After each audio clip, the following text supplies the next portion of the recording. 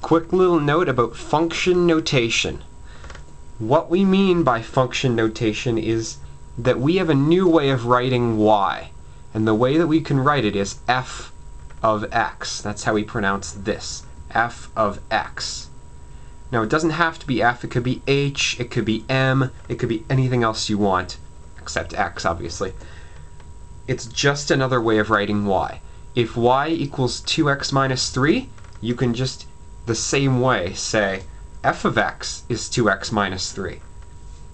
If y is x squared plus 2x minus 8, then maybe h of x, if you want to call it that, is x squared plus 2x minus 8.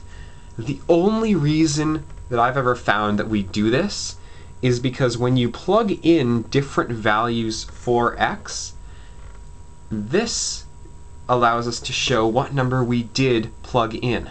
For example, if x is 3, then we say f of 3. See how we're plugging in 3 for x because x is 3?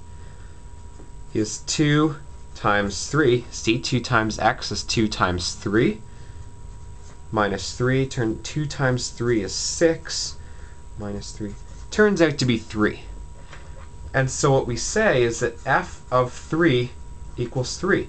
Rather than just saying y equals 3, this way we're able to also tell whoever's watching our math that the x that we plugged in was 3 to get y equals 3. Maybe x turns out to be negative 0.1.